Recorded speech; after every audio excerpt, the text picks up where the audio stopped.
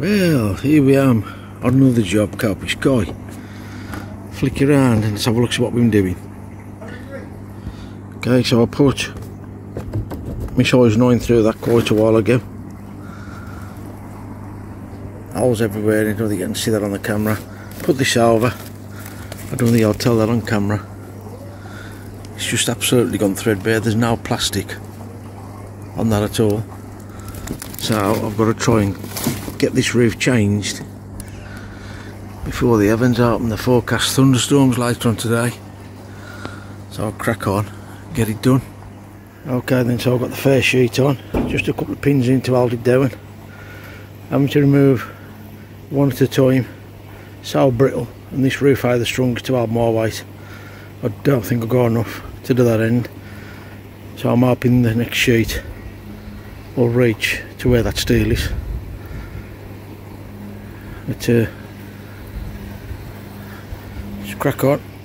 What I've done, I've put one sheet over the top of the other one, and what I'll do now is I'll just slide that over, tuck it under there, and if it comes to it I can just stitch that to the metal temporary.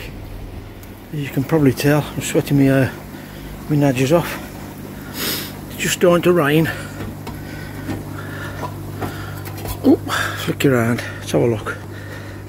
So I managed to make that in 2 pieces. I've just put some cheap sealant under there. It's just starting to rain. Battery's gone flat. Luckily I've got a spare. I'm going to get up here now, fasten it down and tidy up. Well, there you go folks, recycle sheets again. Where I've cut them, you can see a little bit of spray just to help try and stop it rusting. I will put a bit of flashing on there, I think, if and when I get round to doing it.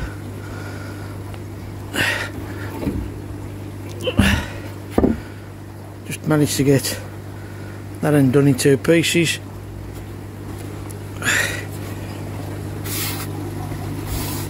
Yeah, everything's getting slippy.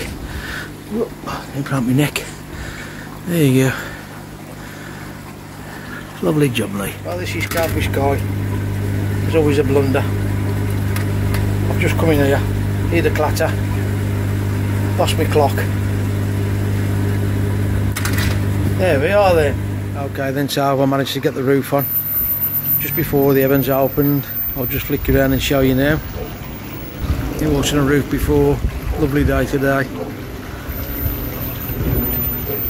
These videos I'm putting them on, that I'm putting on, and what I recorded months ago, like I say, Mason my priority. My birthday was July the 10th. Mason had football training over his local club. They got a little bit of a bar, all the parents of the football team had a beer for my birthday. Cracking day until I come home. If you don't like these sort of things, don't bother watching from here. I had a major disaster when I come back. Now, Mason's fry tank, I'd clean the water out 3 days prior to this happening, which is what I do regular, and I change 9 gallons of water each time I do it, and I've never had an issue. So I come back after my birthday, and this is what I ended up seeing when I got home. On the top here and all, look.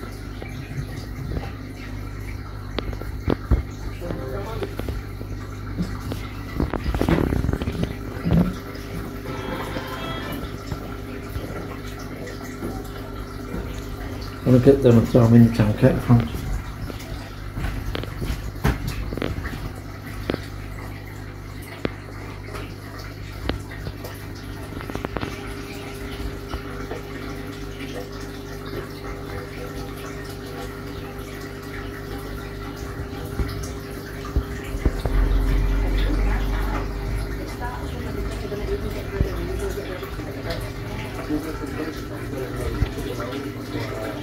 Really sorry you've had to see that, but Carpy Sky, you see everything.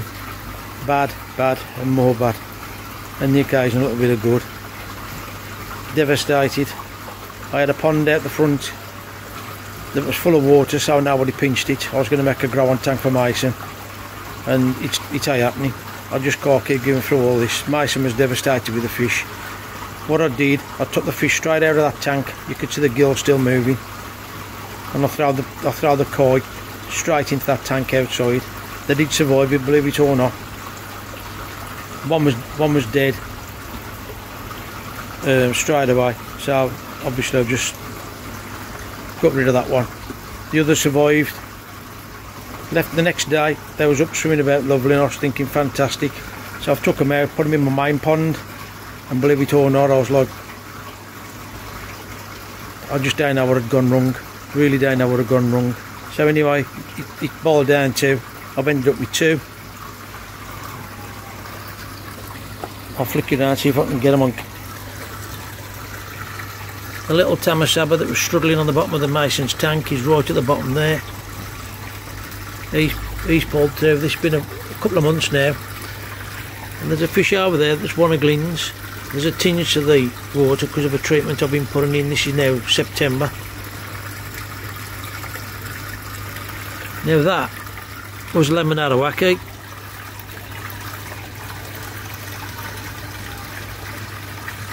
I don't know if you can tell by the colours on it, it's actually turning orange. Turned out to be a really nice fish, and we've still got 3 left in the tank. Well, they've grown too big for the tank now, so I'm moving them on. I'm moving the tank on as well. I'm just finding it too much now for myself to keep on top of everything. My Mason's football, it's a full-time thing with him now. Just come back to night training. I just decided to upload this video for you and get it on. I say it's September the 6th today, and that video was July the 10th, my birthday, when we had the problems with the koi, with this fry tank, grow-on tank, whatever you want to call it. The tank that was out the front to sold it on. Devastating all the word. So anyway folks, sorry about that. Hope you've enjoyed the video regardless. I do appreciate you all watching it. Thanks to all the old and new subscribers, I really appreciate it. And if you have enjoyed it folks, don't forget to polish our thumb, subscribe if you don't mind, and we'll catch you on the next one.